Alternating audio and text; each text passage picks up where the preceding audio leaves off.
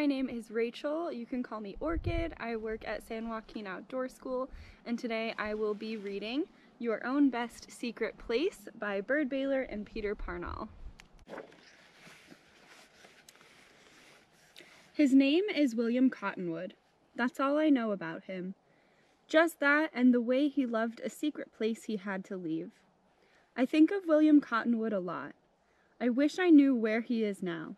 I'd tell him how I found his secret place, and how I'm taking care of it, and that I hope he doesn't mind my being there. Or you could tell him for me. If you ever meet somebody, and his name is William Cottonwood, and he used to live by the Rio Grande River in a valley in New Mexico where there are chili farms and cornfields, then ask him if he left 3 messages nailed up on a hollow tree. If he says yes, then he's the William Cottonwood I'm looking for. Tell him this for me. Just say I found his place by accident. It was early morning on a rainy day. I was on the far side of the river, away from the farms, away from the muddy dirt road. He must have walked there too, through the same tangle of shadowy thickets and tall river grass and salt cedars and willows and cottonwood trees. He must have liked the damp leaf smell and the sudden swoop of pinyon jays and the long straight shafts of sunlight through the treetops there. Maybe he was like me, sitting there on a fallen white tree trunk, wanting beavers or badgers or a fox to pass by. He may have found his secret place the same way I did, by climbing up on that dead fallen tree and liking the way it makes a bridge, and balancing, and then walking the length of its long, heavy trunk. That's where I was when I noticed a hollow in the foot of a cottonwood tree. Then I was down on my hands and knees looking in, expecting to see maybe fox tracks.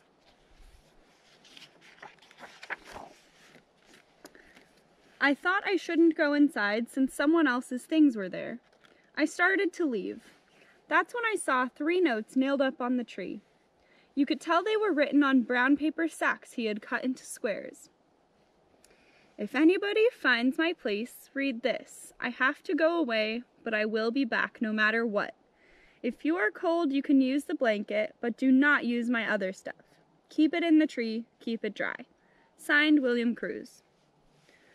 No matter how long I am gone, this is still my tree. To make sure I remember it, I changed my name from William Cruz to William Cottonwood. Everyone should call me William Cottonwood, beginning now. Signed, William Cottonwood. Goodbye. Signed, William Cottonwood.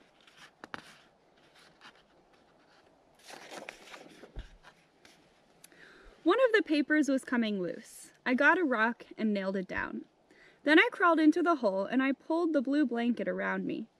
I could see a few raindrops hitting the ground, but I stayed where I was, curled up like a fox, cozy and warm, looking out at the rain.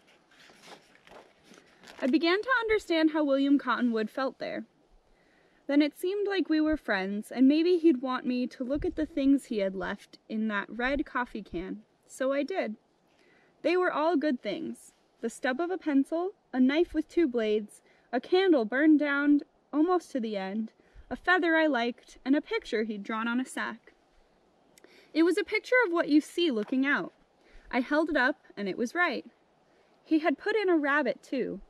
I knew how quiet that rabbit must have sat while William Cottonwood was drawing. I never looked in the can again. At first I used to wonder why he left those things. I knew he didn't forget them.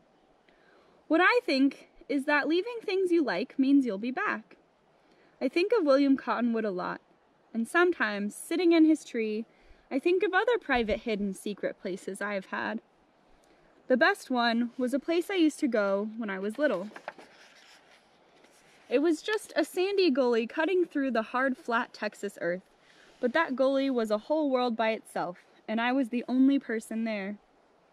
It was more like a ditch than a canyon, but I'd never seen a canyon then, and it was what I thought a canyon ought to be. It was deep and wide, and the walls were taller than I was, and when I looked up, I could only see sky. I always had to run there. I had to lift my arms up high. I had to be barefoot, even if sand was burning my feet. Since then, I've seen 100 deeper canyons, but I still miss that gully. That wasn't even a canyon at all. I know William Cottonwood would like it there. If I could, I'd let him borrow it a while until he goes home to his tree.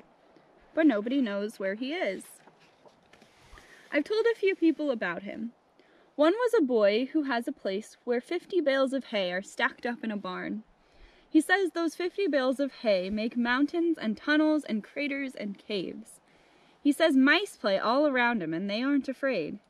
He says hay smells better than flowers and is the best thing in the world to sleep on. And he says he'll share that place with William Cottonwood if William Cottonwood is in Montana. I told 2 girls. The place they like is a white sand dune. It's out in the open, not hidden away like secret places usually are. But nobody goes there but them. It's private in a different way. They say any little wind makes ripples there, and the sand looks like waves and changes every day, and always seems magic. They say they'll share this with William Cottonwood. Their sand dune is 5 miles down the road from Yuma, Arizona. Somebody else I know has a pear tree in Virginia that bends down to the ground. He sleeps there lots of times on summer nights and eats a pear for breakfast. He told me he would ask around for William Cottonwood. You can too.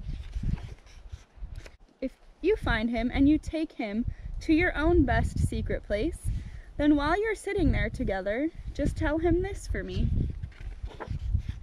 Say I keep a list of all the birds and animals I see from where I sit inside his tree looking out. Say I've brought another coffee can. I keep the list in it. It's there for him to read when he comes home. Tell him I use his blanket when I'm cold, but I never touch his other stuff. Tell him I think of him a lot. Tell William Cottonwood I'm here. The end. Thank you. Hey everyone, thanks for joining me in my reading of Your Own Best Secret Place. I have some follow-up questions. The first one is, what do you wonder about William Cottonwood?